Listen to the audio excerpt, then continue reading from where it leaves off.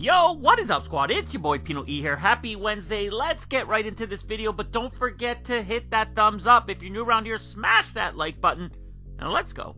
Let's kick today off with Converse, and for the Converse fans watching this, we gotta look at the upcoming Chuck Taylor Summer Pack, comprised of 5 colorways, all done up in a muted hue to give the impression of a washed look. Completing each shoe in the pack is an off-white midsole with black piping, white laces, and silver eyelets. If you like these, then heads up, they're available now at select retailers for $70 each.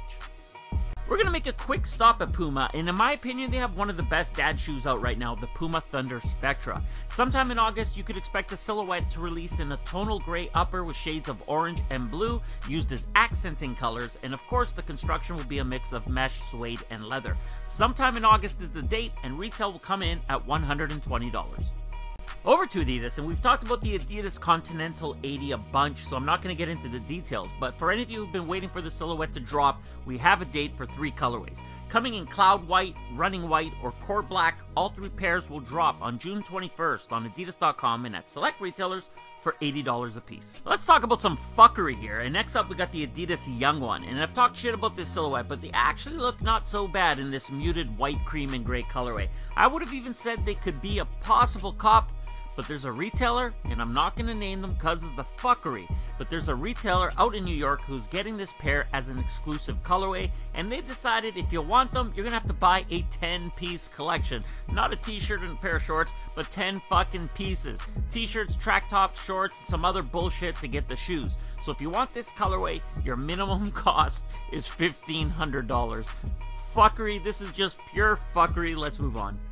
Next up, we got the Adidas I-5923 coming dressed in a white, navy, and gum colorway, and if you want these, you need to buy a house, and then you could own these shoes. The house will cost you $675,000, and it's in Detroit. Okay, I'm still tripping off that stupid-ass fuckboy $1,500 pack, so ignore me, but anyway, if you want this pair up on screen, they're available now for $130. And last up for Adidas, we got a first look at John Wall's next shoe, but let me clarify that.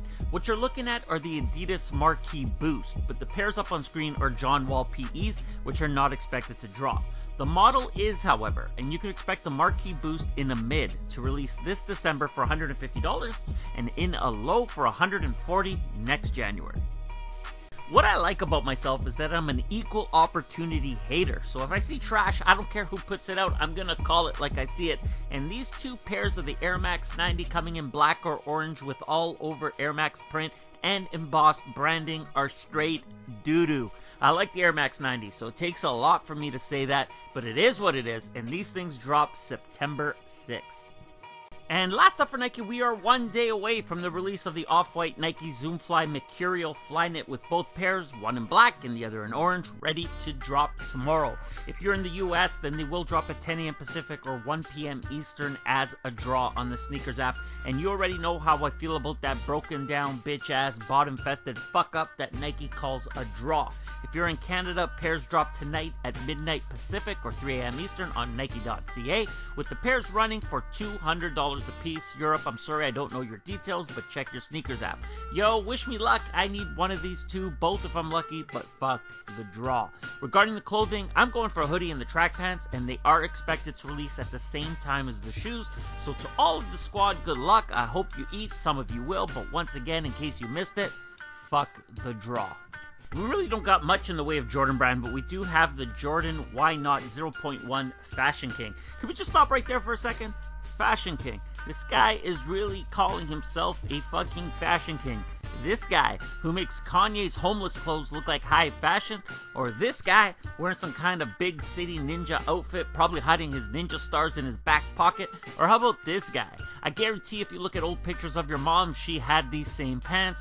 How about here, where he looks like he's a kid living back in 1872, maybe 14 years old, who knows, getting sent up a chimney to do some cleaning. Anyway, whatever the fashion kings are, they're like an ugly girl in the club. You see how good these look with the 3M, right? But once you turn the lights on, you want to get these shits off your feet.